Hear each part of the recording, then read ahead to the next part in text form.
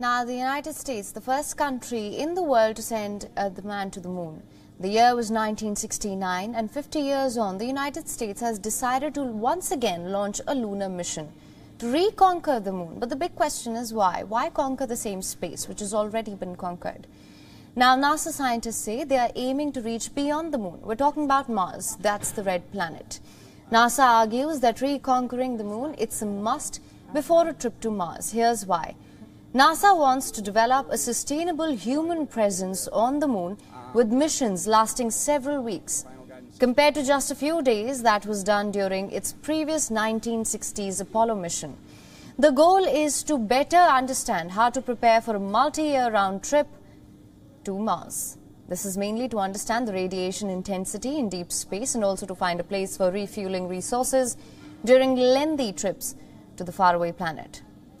A major goal of the Artemis program is the construction of a space station in orbit around the moon called Gateway. This will serve as a pit stop before the journey to Mars. NASA also wants to learn how to use the resources present on the surface of the moon, particularly ice, which has been confirmed to exist on the lunar South Pole.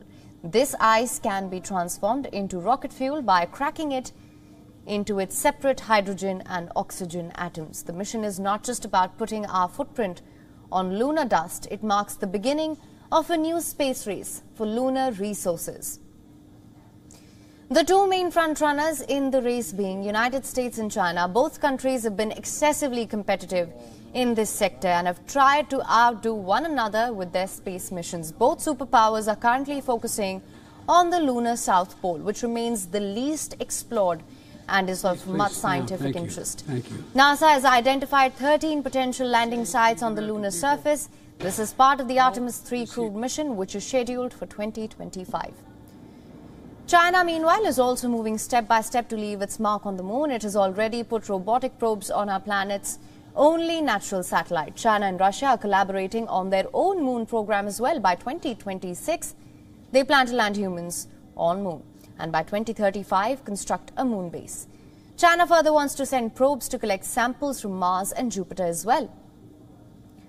After postponing the last two launches of its much anticipated moon mission, US Space Agency NASA has once again come up with two possible dates that can see the moon rocket blast off from the launch pad site. During a press briefing recently, NASA's senior official Jim Free said that the space agency is now looking at 23rd September and 27th of September as the possible dates for its next attempt at launching a mission to the moon. This mission is an exciting step towards returning humans to the moon for the first time in decades.